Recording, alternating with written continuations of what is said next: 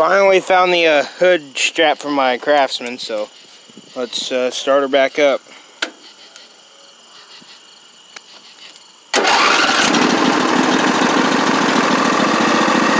Gotta love it.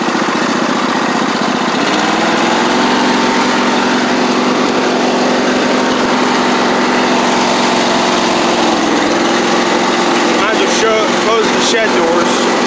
I'm just putting these up because I think I see a dark cloud. Well, good thing the Husqvarna has headlights. I wish I could. Oh, I need to bring that.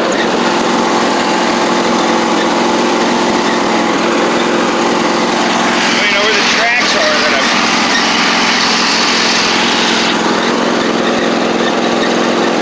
I've beam and shifted down.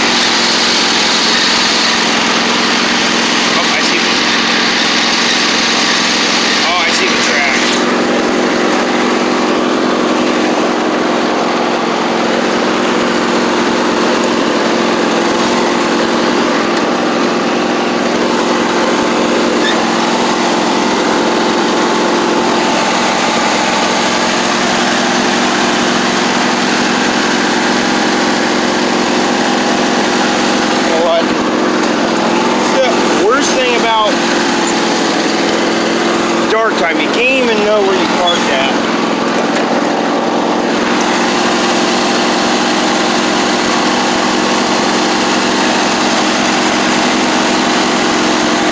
I'll just pick a random spot.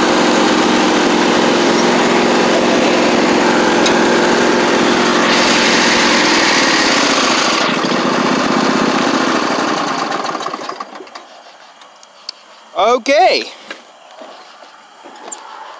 Keeping her in gear. Oh yeah, that looks about right.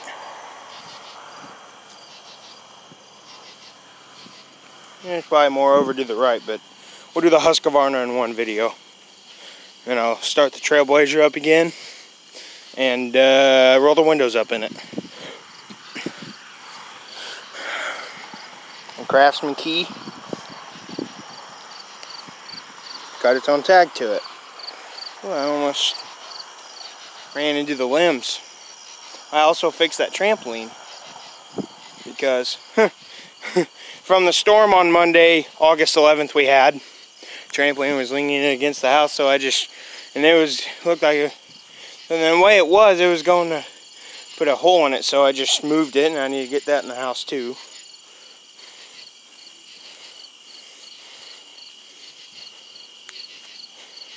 This battery should be good.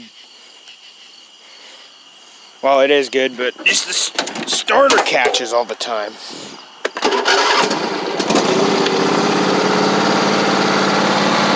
I love it.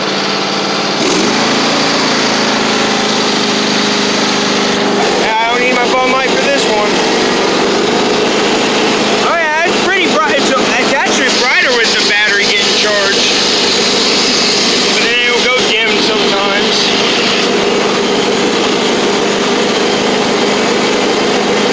Oh, this is a lot better than moving the Craftsman. Even though you can't really see this part. Yeah, you can, but leave that off. These lights are pretty bright for what they are.